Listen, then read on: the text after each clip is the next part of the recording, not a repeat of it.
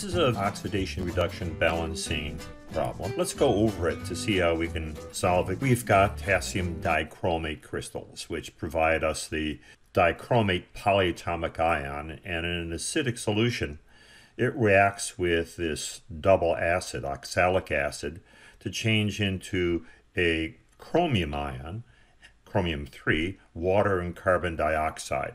Now, compounds are interesting, so let's take a quick diversion. Of course, you can't have just dichromate ions. Typically, you'll have something like potassium dichromate. Here you can see K2Cr2O7. It's a beautiful, brilliant orange. It's a rather dangerous substance in terms of toxicity. The dichromate is used quite often industrially as an ion for leather tanning. 3/4 of all leather has to be treated in some way to make it tougher and so it doesn't soak up water. And the dichromate ion is used to do that. Here you can see somebody dumping in a bunch of dichromate into a bin where they've got some hides to start the tanning process. They try and rinse off all the dichromate, and there's limits in terms of down to 3 parts per million to end up having chromate or chromium ions in leather. Here's the other version of it, chromium 3. In this case, we've got a chloride, and it's interesting in terms of color. When it's anhydrous, in other words, doesn't have any water molecules bonded to it, it's this brilliant purple. But as soon as you add some water around these chromium 3 ions, they turn into this brilliant green. This is also oxalic acid. Is a well-known double acid. You've got a Fa molecule, 2 carbons, and you have an acid on one side, a COOH, and an acid on the other. So this is unusual to have a organic compound with just 2 hydrogens and oxygens all over the place.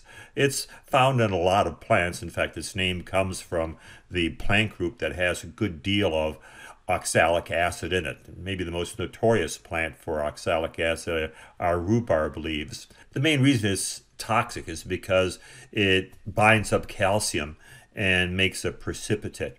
So let's go back to this equation and see if we can do some balancing. Our first step in balancing an oxidation reduction reaction, a reaction where electrons are switched back and forth, is to come up with the oxidation number for the elements that are in the reaction that you want to balance. In this case, we can look and see there's quite a few here, but we can ignore some. One of the tricks in some of these problems is to say, what don't I have to do?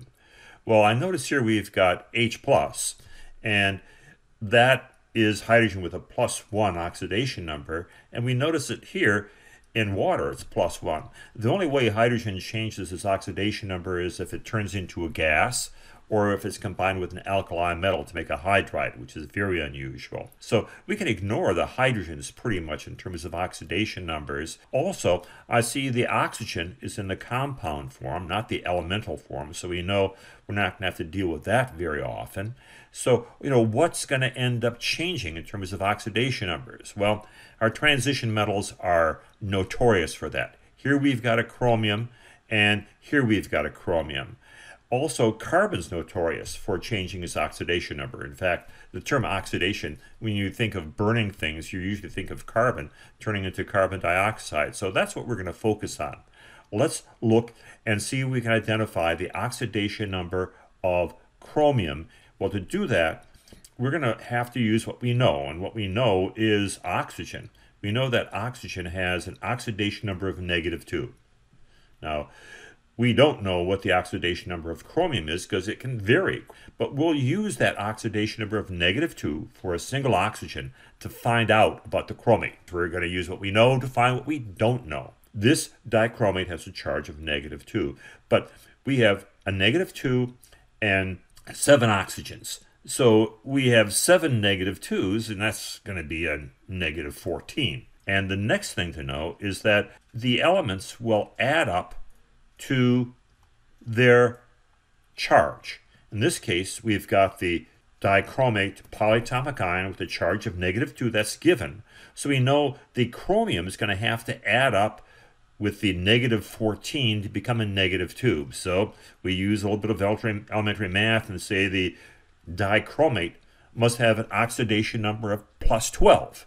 and there's 2 of them, so each one would have an oxidation number of +6. In terms of oxidation numbers, you want to put the individual oxidation number at the top.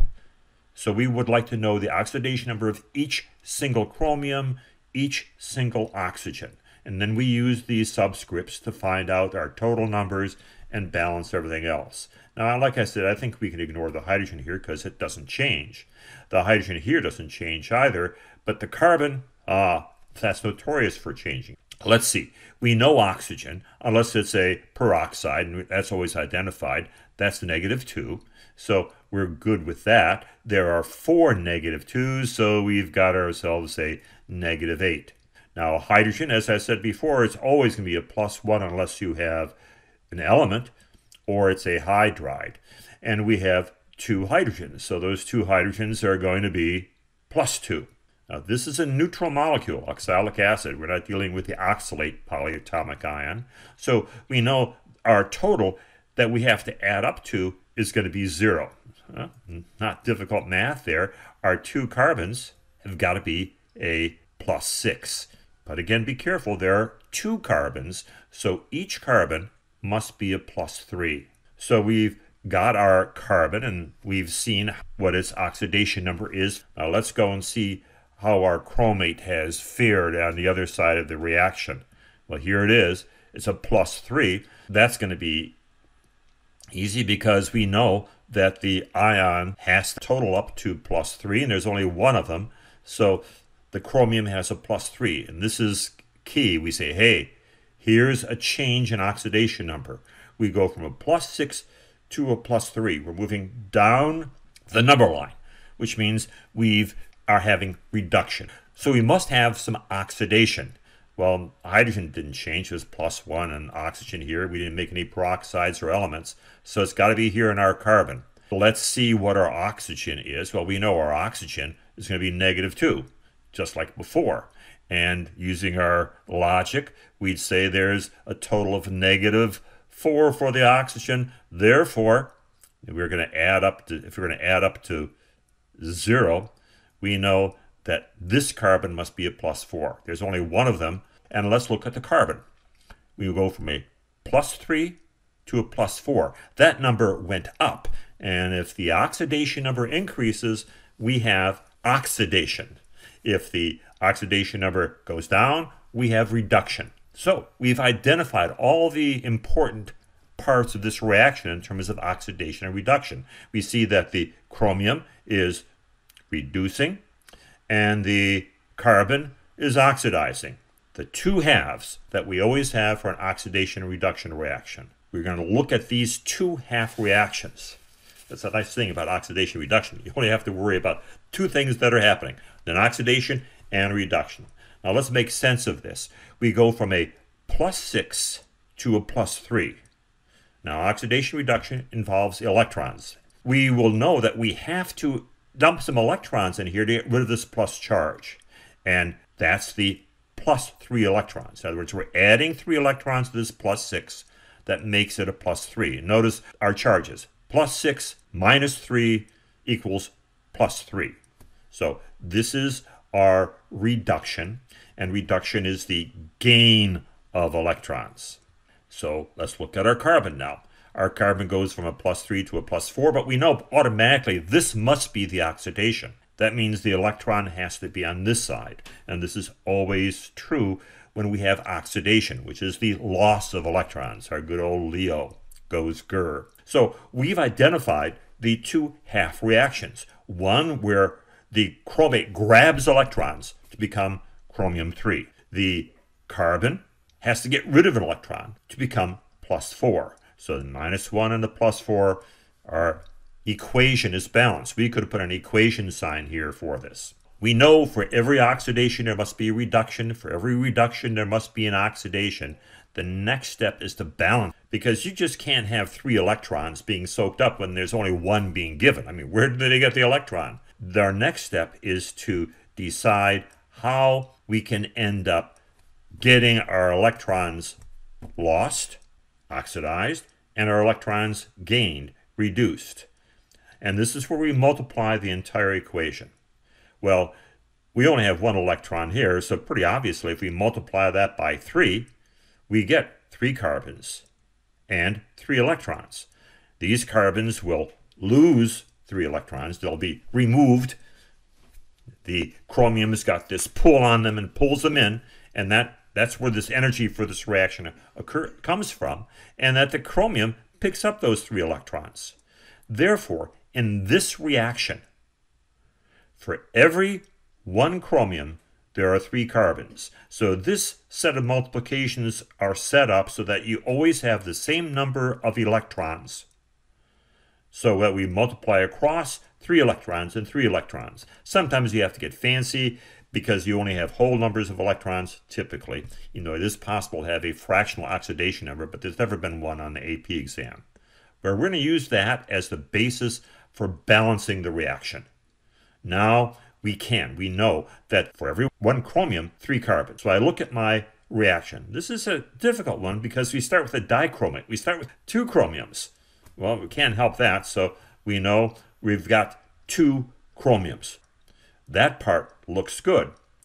But I said you have to have 3 times more carbon than you've got chromium. Well, if we've got 2 chromiums, 3 times more carbon would end up making 3 oxalic acid. 3 times 2 is 6. 3 times more than this 2. And of course, if you have 6 carbons here, we have 6 carbons there. And again, look, 2 times 3 gives us 3 CO2s. We've come up with the key numbers in balancing this reaction. As far as AP is concerned, this is what they look for. They look to see if you can identify an oxidation-reduction reaction where these numbers change. These numbers don't change in an acid-base reaction because that's just protons going back and forth. But in this case, we've got electrons being swapped. In colleges, they'll often ask you to balance the rest of the reaction. And they might do that for this because they'll say, hey, do you know about balancing charges? Now, we already know that we've got a 3 here, and we know that we've got a 6 and a 2. The rest, conservation of atoms. This involves a little bit of multiplying, and I think one of the reasons you don't see these often on the AP exam is because it just takes a bit too long. Now, we could do it by looking at the oxygens, but I'm going to save the oxygens for last.